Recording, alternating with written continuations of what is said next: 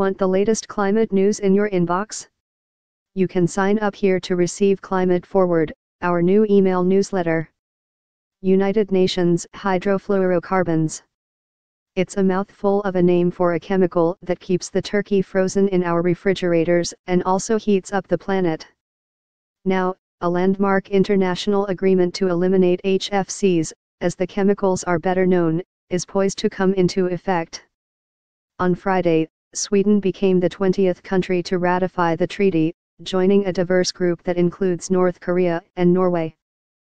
That meets the threshold for the agreement to enter into force at the earliest possible date, according to the treaty, January 1, 2019.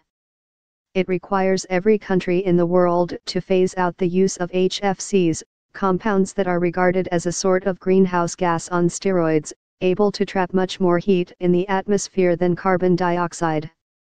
The agreement was reached, after 7 painstaking years of negotiations, in October 2016 in Kigali, the capital of Rwanda. Known as the Kigali Amendment to the Montreal Protocol, it required 20 countries to ratify it in order to go into effect just in time for a global meeting on a broader treaty designed to protect the ozone layer, which starts next week in Montreal. More important, its advocates say, the ratification sends a message to companies that make the compounds and to companies that use coolants in their products that they will have to come up with alternatives. That's a powerful signal to the market that they better continue to adjust their investment decisions and their production to meet the standards under this amendment, said Durwood Zake, president of the Institute for Governance and Sustainable Development, an advocacy group in Washington. The United States has not yet ratified the measure, nor has the Trump administration said whether it plans to. The United States is one of the world's biggest makers of HFCs, and if it fails to ratify the agreement, it could potentially hinder the ability of American companies to sell coolants to other countries that have ratified the agreement. Now the question is, will the U.S. ratify the amendment so American chemical companies can gain full access to new global markets for replacement chemicals, said Paul Bledsoe, a former Clinton White House climate advisor. China, a leading manufacturer of household appliances that contain HFCs, hasn't yet ratified it either, but is expected to, Mr. Zake said.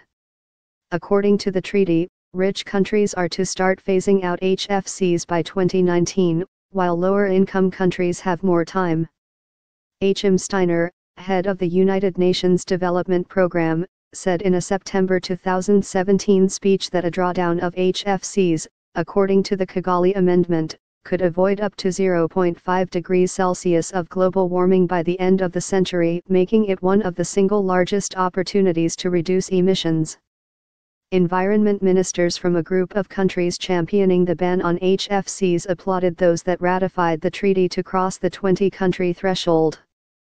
They include Britain, Canada, and Pacific Island nations most vulnerable to sea rise, like Palau and the Marshall Islands.